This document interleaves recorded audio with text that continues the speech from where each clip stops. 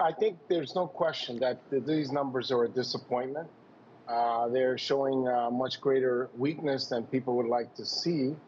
But the good news is that the Federal Reserve has interest rates at very high levels, so they have a lot of room to cut rates if they need to, and they could do so as early as September.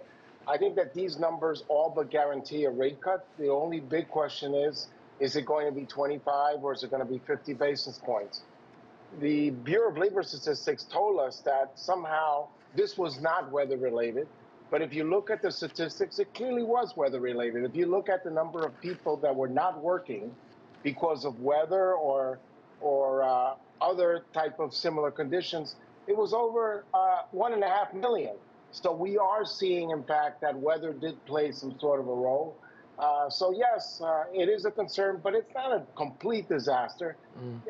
If you look at the SAM rule, that's the last thing I will point out, that looks at the 3-month moving average of the unemployment rate to see if it's up at least a 0.5 percentage point or more from its lowest reading. If that goes above a 0.5 percentage point, people say it signals a potential recession either in progress or about to begin.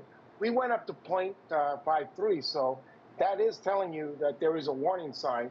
But Fed Chairman Powell himself said that that's just a statistical regularity. There's no guarantee. And Claudia Sahm, who was a Federal Reserve economist at the New York Fed, is also backtracking and suggesting that it's not a guarantee that we'll get a recession.